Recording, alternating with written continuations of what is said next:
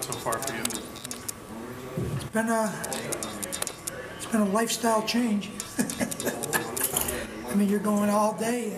I gave everything up, John. I gave all my other responsibilities up, and I'm just concentrating on football. It's an unbelievable profession. If you want to do it right, you got to put unbelievable hours. I mean, that's the way it is.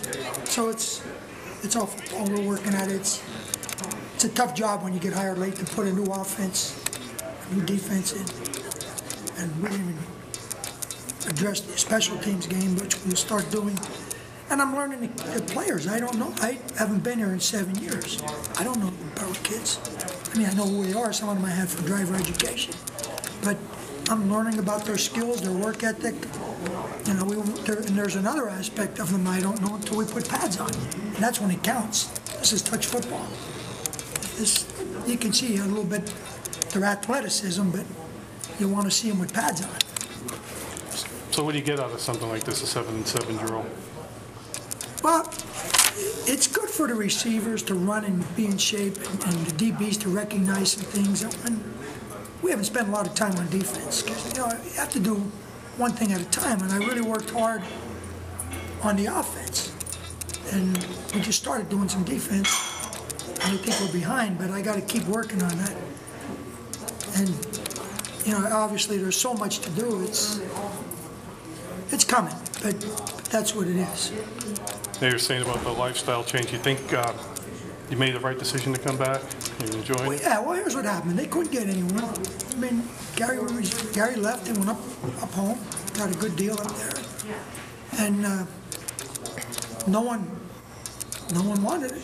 I mean, the varsity staff, they asked every coach, and they wanted me to return, and the kids wanted me to return, and the school board wanted me there, so I told them I'd do it on an interim basis.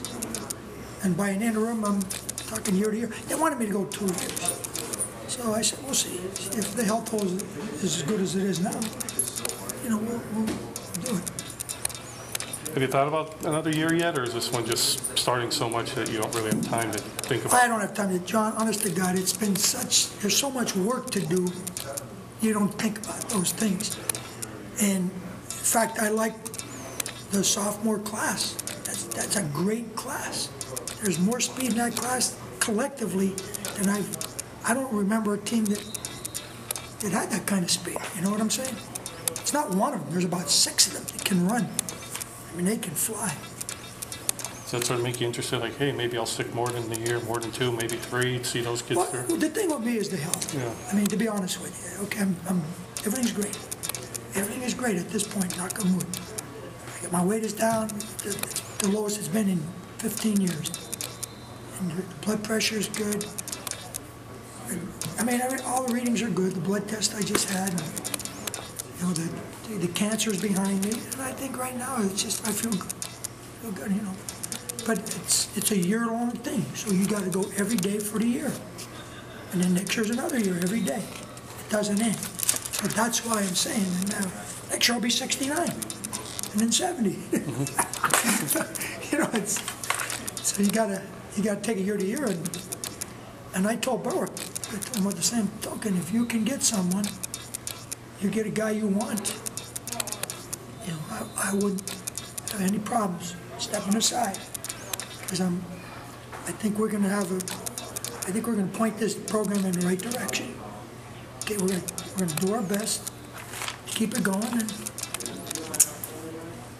get some wins. Now, obviously, all the state titles you want here. I mean, people think that just because George Curry's back, here comes another state title. Oh yeah, that's automatic. They think that. It doesn't happen that way. You know, I mean, you got to win. You got to win the first game first, and the second.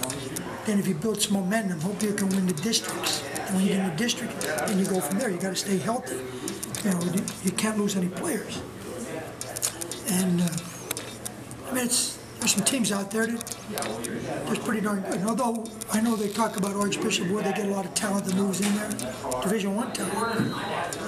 When we won our state titles, we beat those kind of teams. We beat Aliquippa with 11 Division I kids. We beat Perry with 6 Division I kids. Rodney Rutherford, Robbie Butler. Half those kids are in the NFL. I turned to Detroit Lions, right corner. Robbie Butler. He was the whiteout DB in it. He's the guy John Bain has beat on the post corner and beat them 17-14. So we played those kind of guys. We played at Ragon and St. Ignatius. Our kids played. So I don't think that just because they get all Division I's, we don't think we can't win. We could win. I mean, we may not have the athletes that we cannot fox people. But the bottom line is they have to come around and learn the system, and we're not there yet. It's going to take a while. How have the kids responded to your return? And they're working harder every day. I got 60, 70 kids here every day. So they want to play. So that's the way it is. Look at this guy. The voice. The coach. What's going on, buddy? You knew I would miss this today.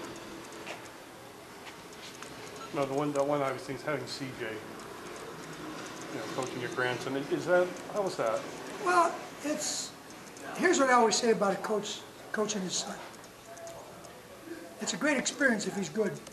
I mean, Coach Kaz, he was an outstanding player, tough kid, good wrestler, was easy. Jazz Dimmock, I talked to him, he coached 5 of his boys. He said, it was easy, they're pretty good football players. I think that's the key. He's going to do well. He's number 3 in his class, he's a brilliant kid, knows the system. And he's a rookie, I mean, but he'll handle himself well, and he runs well further. So, Do you think there's added pressure on him because you're his grandfather? And oh, I'm sure. But his dad works with him with that, because his dad went through it. And I'm not going to ask him to win the game. We got a lot of kids that are pretty good. You know what I mean? We got a running game too. I think the running game's going to be very good. And then, so the passing game, we got some good skilled kids. Just get the ball. It's all going to hinge on our line. Again, we have to see when we put pads on what kind of football team. I call this touch football. Touch. In fact, they yell at a kid because he ran into somebody. They didn't want to film him. CJ grew up watching the Penguins, so you know he's got that extra edge. Hey, what was it like, though, when the first time you came back and sat back in that office? Oh, first of all, it was like, it was eerie, you know. I mean, it was an eerie feeling. It was a good feeling, but I said, holy shit, I'm here. I had to pinch myself. But it set in every day. I said, wait a minute. I'm here. Now I got to enforce my personality on this program. Okay? Because it is true. I'm here. So that's the way it is. One last thing, when you were off, you were working the media, doing TV and radio and that. Did you get a different perspective of what those guys, from that side of the?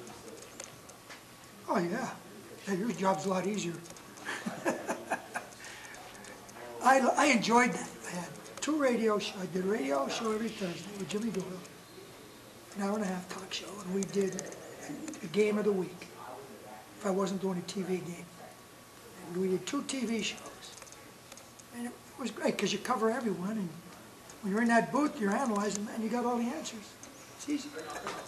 You know, hey, oh, they're doing this. If they can just see that there's nobody on the backside, somebody has to see you.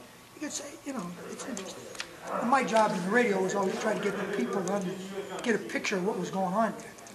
So I really enjoyed that. But now I enjoy football. So how'd you fill your time away from football other than doing the I teach driver ed. I still do that. Yeah. I work for this part-time for the CSIU. And nice part of that job, I name my hours. I can go when I want to go. So it's something to do. I mean, I don't sit home. I always make sure I'm not home.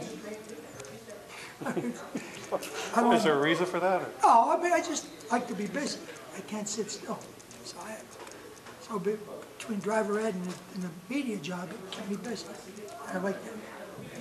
Now with this football, I may do driver ed on weekends or in the evening for an hour. there's one thing you'd say to Berwick fans, what could they expect this year when you guys take the field against Crestwood? Well, I expect our kids to be aggressive. Okay, you'll see an aggressive football team. Team that won't quit. And I think we'll see some exciting football. I mean, I think we're going to see a team that will get better every week because they're going to learn more and more of their system. There's things that I have planned down the road, but you can't do it all at once. We'll just keep adding. We got about a third of our playbook in, so you can't put it all for an opening game. If they know that 1/3 solidly and they really have it done, then we can add more things. So that's what we're looking at. Good.